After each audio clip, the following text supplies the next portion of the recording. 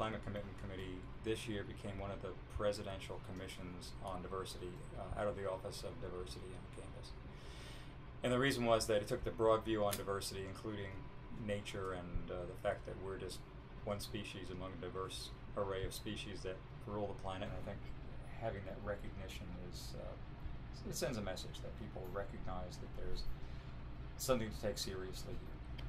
And the idea is that students don't just hear from me or from other people in the sciences about sustainability and sustainable development and those sorts of things, but they hear about it in English literature, they hear about it in music classes, they hear about it in business courses, and it reinforces, again, the idea of making this something that gets on their radar screen and becomes important to them.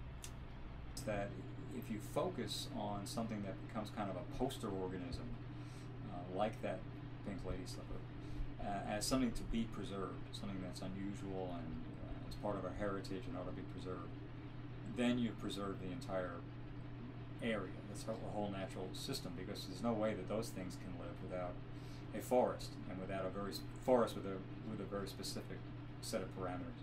What you have gained when you preserve that species is you've preserved a forest, which you can then use for a lot of things. Mental well-being comes to mind.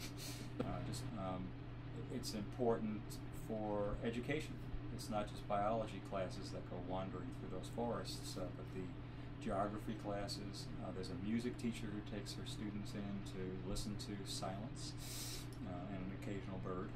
And art students, there's a lot of uses. There actually are several literature professors who have their students go in on writing exercises. And so having natural areas remaining on campus is one of the things that I think makes this campus different and separates us.